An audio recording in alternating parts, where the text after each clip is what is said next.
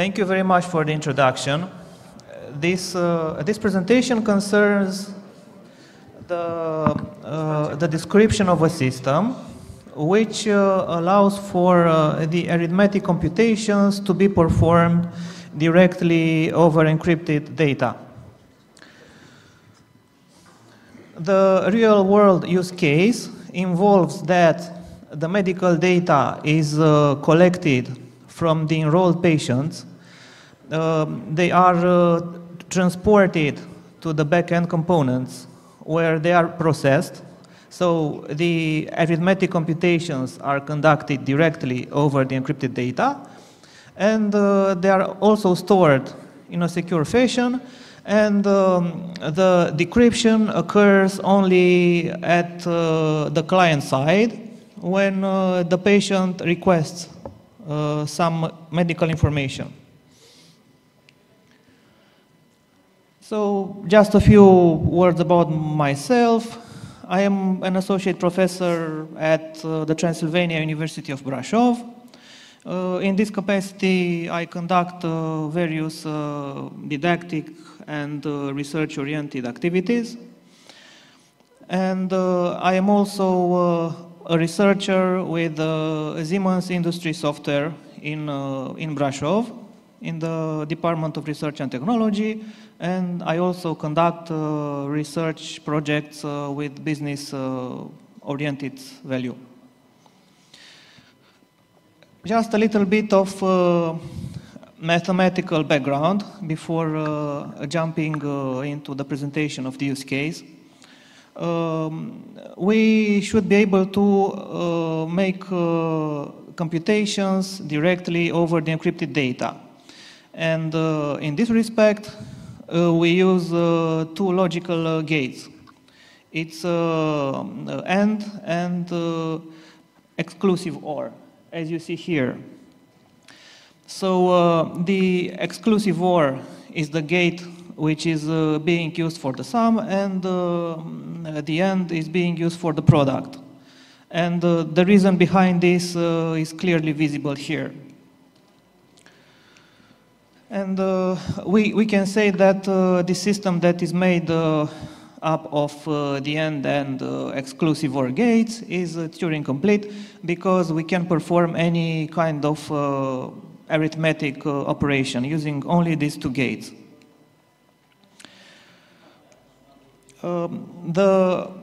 The whole idea is based on the concept of fully homomorphic encryption. Historically, the concept has been introduced in the scientific literature by a researcher that is named Gentry in 2008, where he presented it in his PhD thesis.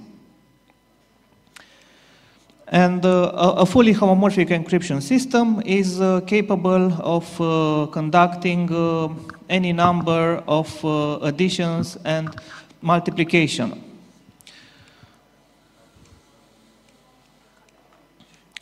Okay, so I'll jump over some of the slides that may not be interesting for this particular stage of the presentation.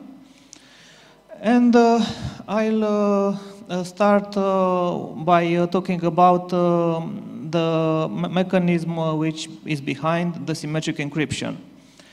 So in order to define the symmetric encryption model, let us consider our secret key as a very large odd number that is designated by P.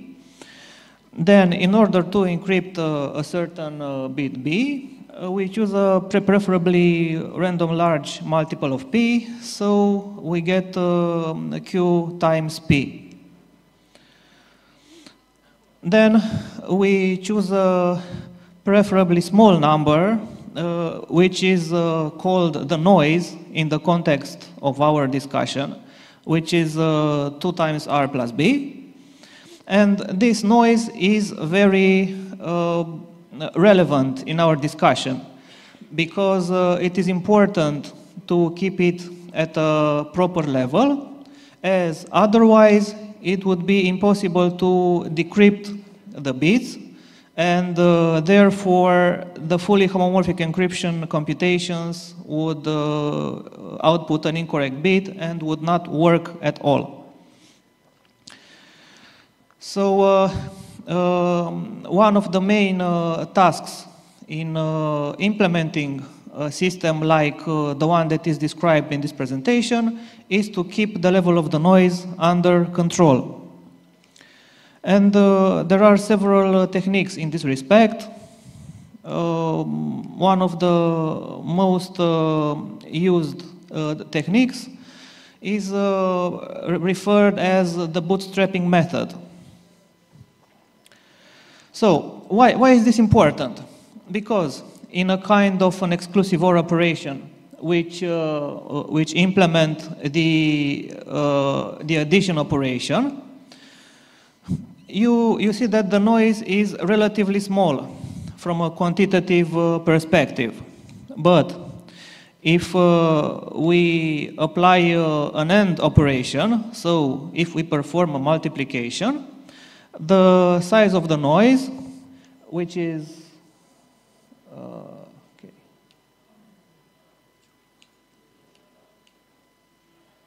Does not work. You have to hold it. Okay, so this is the noise, and we see that it is sensibly larger than what the addition operation would produce.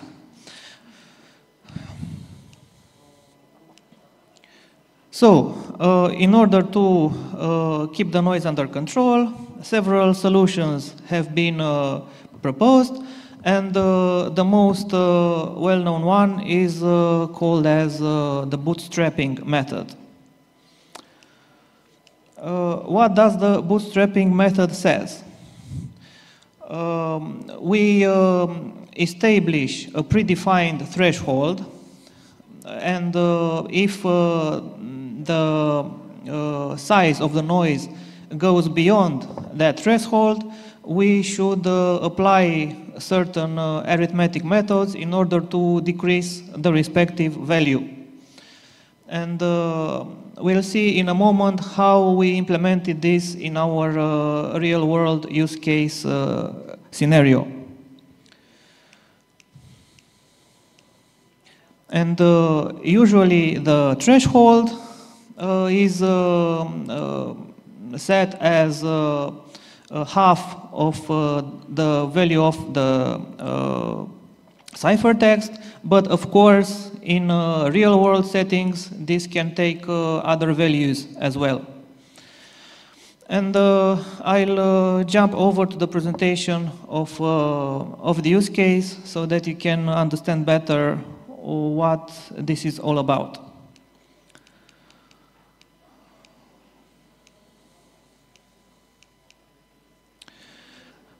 Okay, so the use case is reported mainly into two papers. The first one, which describes the initial version of the system, has been published in 2018.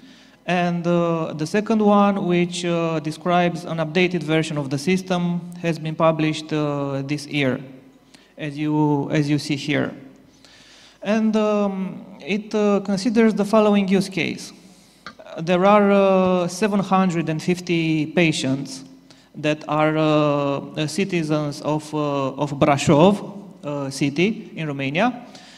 And each of the enrolled patients is fitted with a Polar H10 wearable device, which essentially measures their cardiac rhythm data.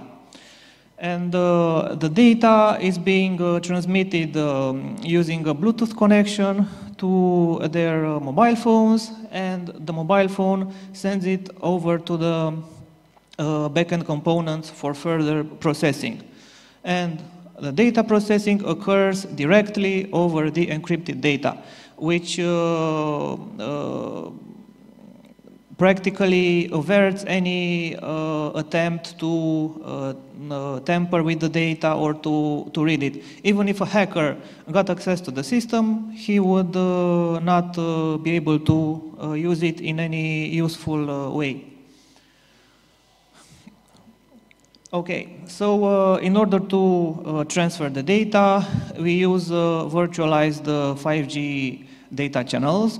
And the 5G data channels are defined using the virtual network function model, as it is known in the literature. In essence, this means that instead of using hardware components for every level of the 5G network, we simply use a certain virtualization model. And most of these hardware components are defined by software routines.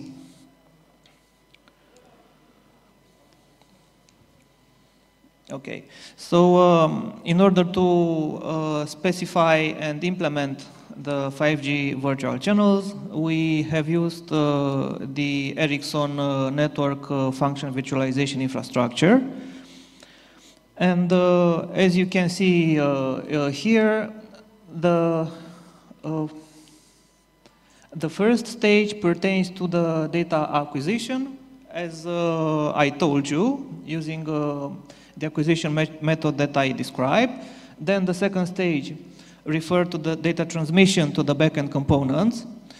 The backend components for our use case are being deployed into the IBM cloud infrastructure, but of course it can be deployed to any other modern cloud infrastructure. Okay, the third stage, it's the actual storage of the collected data, and of course we also have data processing. We'll see in a moment how data is being processed in a homomorphic encryption manner. We see here a general schema of the system. You see that there are basically two data paths. When we deal with the transmission of system state data, we use a standardly encrypted data channel. And when we should deal with personal data, we use the fully homomorphic encryption routines. Why is this? Because the fully homomorphic encryption routines are very time expensive.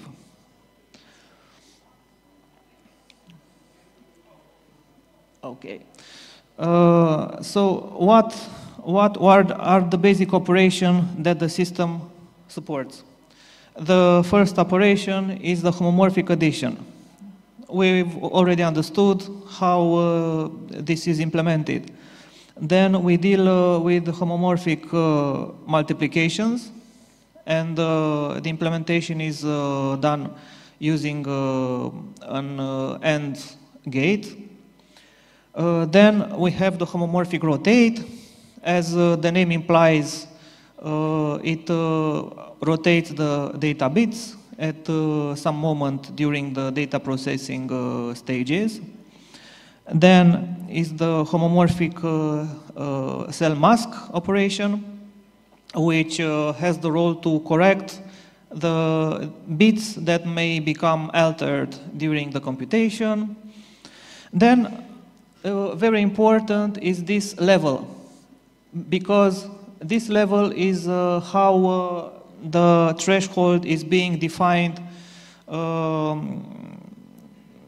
One multiplication operation basically increments with 1 the value of this level.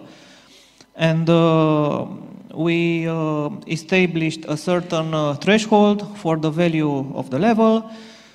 And this threshold was determined through successive experimental assessments. And we have made sure that any homomorphic operation is being conducted correctly. Okay.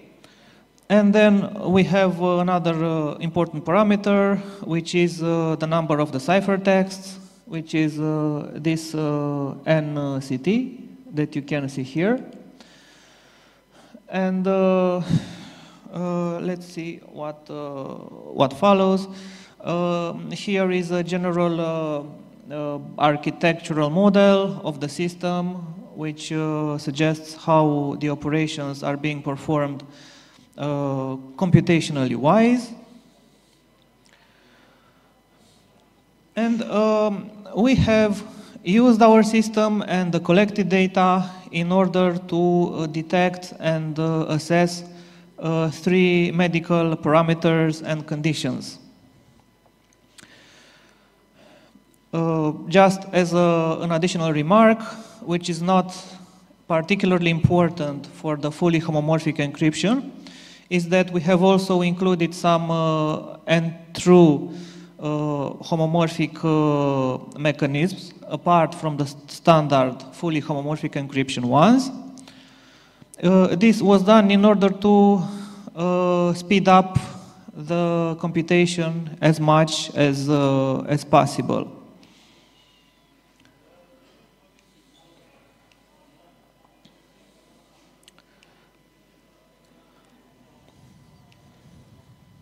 Okay. So the slides that I jumped over have already been presented, so there's no need to insist on them. So what are the 3 medical parameters and conditions which this system considers?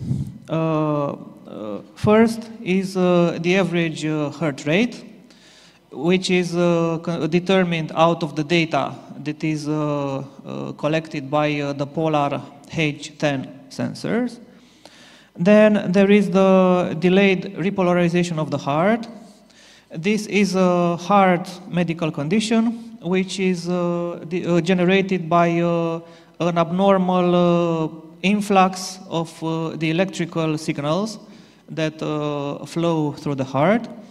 And this abnormal condition may determine for the oxygenated blood to mix up with non-oxygenated blood. And the last one are the minimum and the maximum heart rates. Just some brief remarks about each of these conditions and how they were implemented. The computation of the average heart rate is based on the storage of the encrypted values using those NCT ciphertexts that have been mentioned. And in essence, we perform a homomorphic addition, and then we divide it by the number of the values that have been collected during a certain period of time. Client-wise, the client is being represented by an Android application, and when the user requests the average heart value, he specifies a certain time interval. And in a certain time interval, there is a number of ciphertexts that have been collected. Okay, so the detection of the delayed repolarization of the heart syndrome considers a certain time interval. In this example, we speak about 475 milliseconds. The parameters that you see here, mainly TQT and TRR, are standard medical parameters or physiological parameters that are generated by any electrocardiogram test. And the value of 475 milliseconds has been tweaked up and fine-tuned through successive experimental evaluations so that the detection rate became had a high enough level of the accuracy.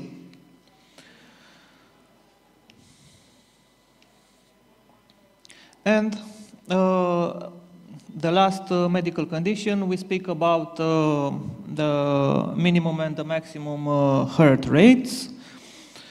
The principle here is to convert the data in a binary format.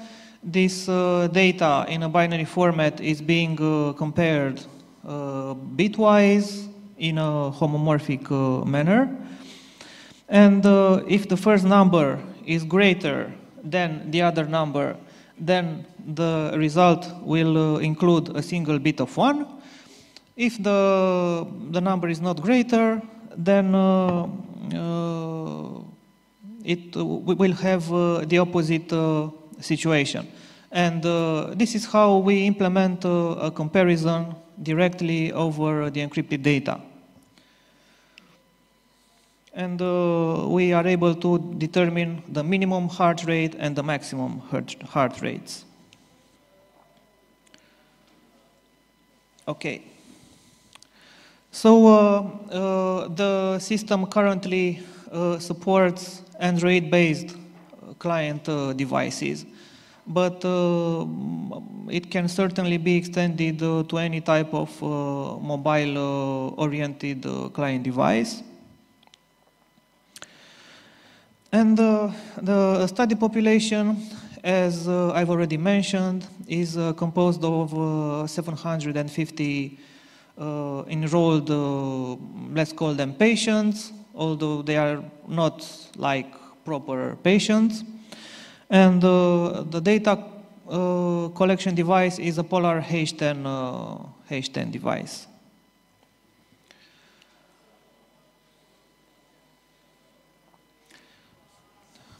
I described how the data stream is being configured, while the data collected by the polars are being sent to the mobile phones, which in turn send them to the background components, which perform all the computations.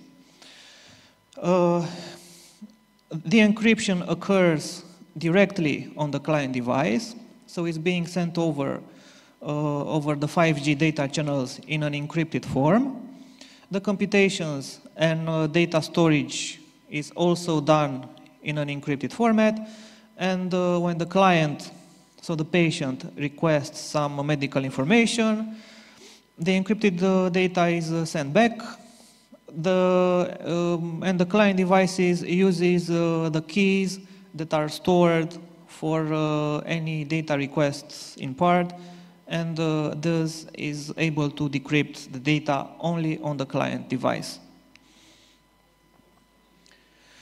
The performance evaluation has considered several parameters. The first ones refer to the data transfer.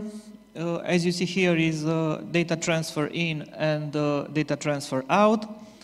The direction of the transfer is relative to the backend component. So transfer in means the data that enters into the backend components, and transfer out is the data that gets out of the backend component when the client requests it. Then is the storage ratio. We should know that 1 bit of plain text data is multiplied by a number of times when it's being processed in a homomorphic encryption fashion. So if this storage ratio is, for example, 500, it means that 1 bit of plain text data is being multiplied by 5 times in order to store it in an encrypted format. Then is the processing speed, which is defined as you see here, the number of the ciphertexts, and the very important level L, which you understood. And this level L is essential, as if we don't manage it properly, our whole homomorphic encryption process will not work properly. And these are the performance metrics values that were obtained. As you see here, we have considered several data collection intervals. They range from 1 minute and go all the way up to 24 hours. And on the first column, you see the load that is placed on the 5G data channel, which suggests that the 5G data channel is used in a scalable fashion. The most load that has been registered is 0.81, which is very good considering the amount of data.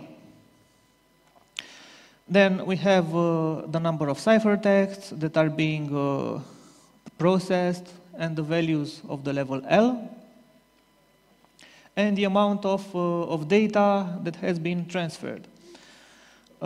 We have more data that's been sent out of the backend components. The more frequent the data collection intervals are. So that will be the explanation for this value. And finally, the storage ratio and the processing speed on the last two columns. The values of these performance metrics suggest that the system is scalable, and as we determined in practice, it was capable to correctly determine and assess all the implemented medical condition with accuracy, with good accuracy, and also with very good speeds from a client perspective. This means that the greatest time that the process took from the client perspective was at most 3 or 4 seconds, which is a very good time considering the complexity of the homomorphic encryption operations that are performed in the background. And one, let's call it anecdotal remark, considering the importance of the level L that I've discussed about, during the early stages of the system's implementation, the value of this level was not properly calibrated. And we had a situation when a patient that has been wearing the Polar H10 arrived in the intensive care unit due to some medical condition. And the data that was being reported at that time suggested that he was suffering from that delayed repolarization syndrome, which was not actually the case. So the incorrect calibration of the level produces very unexpected results, especially when we speak about personal medical data. And this is as well the performance metrics values for the detection of a delayed repolarization syndrome. So as far as we know, this system is one of the few that collects the medical data in this way, and it also encrypts it end-to-end, so from the client devices to the server components and backwards, which ensures absolute data privacy in almost any condition.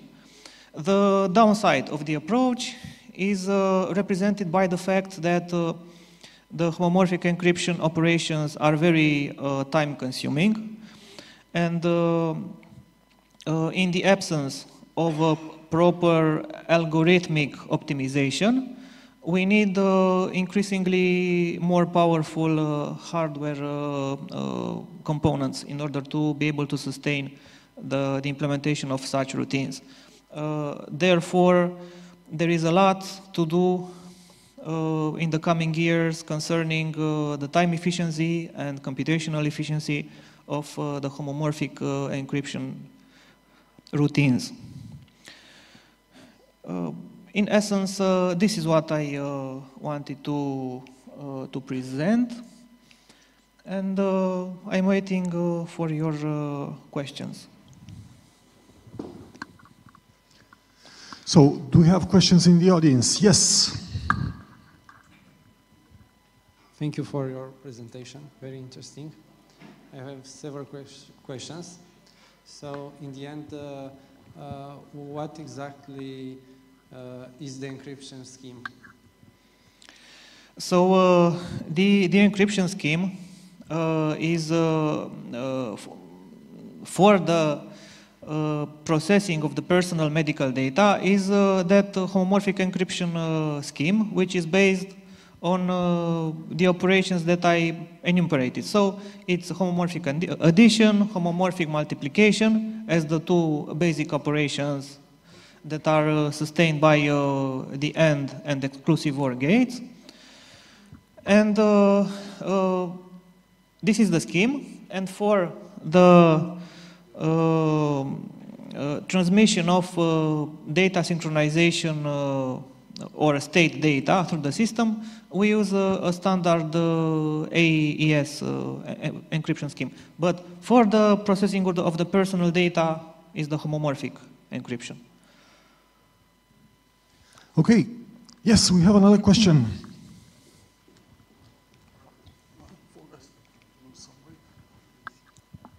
So I was curious, can you speak a little bit about why you had to use those 5G virtual network functions instead of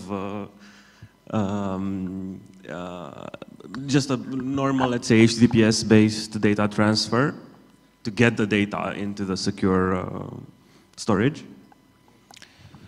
So the 5G is represents only the physical layer which allows us to implement the data channels. For the transmission of the data, mainly in order to contact the server backend components, of course, we use secured data channels. And the choice for the 5G virtualized channels was made because we wanted to see how such a system would couple with the transmission of the data through a virtualized 5G infrastructure, and how such an infrastructure would simply scale up with the amount of data.